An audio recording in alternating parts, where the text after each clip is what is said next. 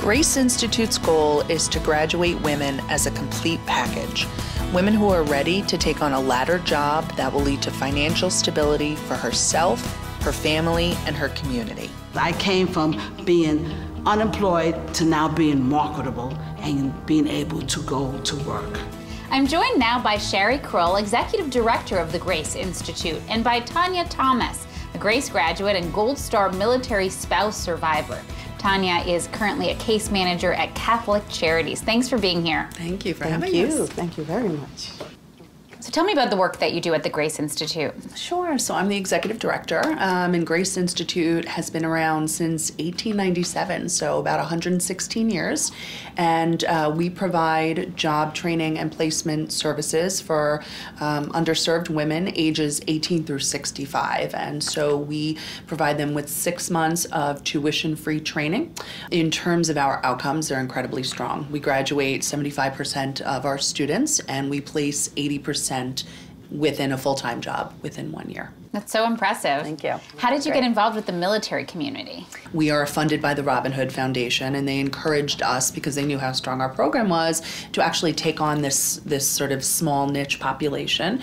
And we've been very successful, and Clinton Global Initiative has recognized that, and they actually chose to feature us at last year's convening. It was Clinton Global Initiative America, and they featured Tanya in front of 2,000 people to tell her story. Wow, what was that like? It was a wonderful experience.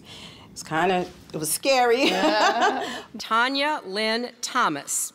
Tanya is the first graduate of Grace Institute's training program for female veterans and their families, which is one of the commitments that she will tell us more about. So tell us about your story. What was the most meaningful part to you? Anyone can start over.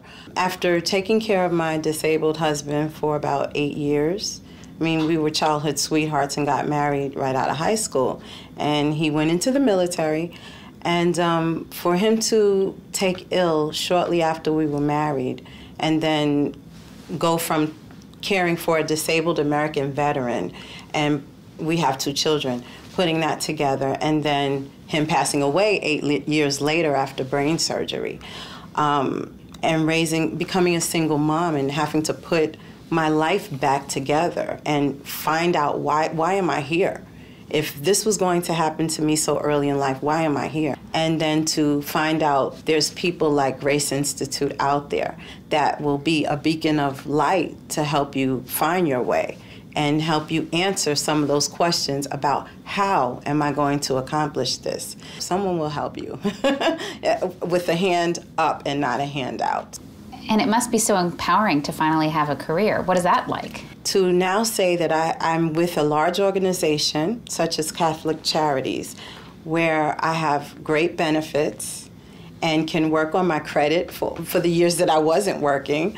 And it's just an amazing opportunity, and it's so empowering. So that's what it means to me. It means empowerment. It must be so meaningful Yes. for you to help other military spouses and military veterans. Absolutely, because I've walked in, some of the shoes of the people who are having difficulties.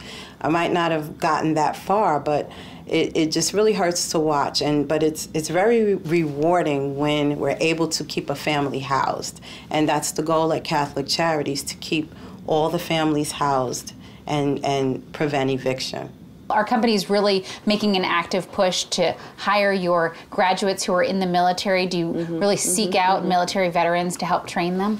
Yeah, we have a wonderful relationship with the VOWS program over at Goldman Sachs, and they have sort of launched this partnership with other banks to make sure that the banks are putting special attention on hiring military and veterans. And so we're involved with them, and I think the word is getting out that this population has special skills, and they make incredible employees.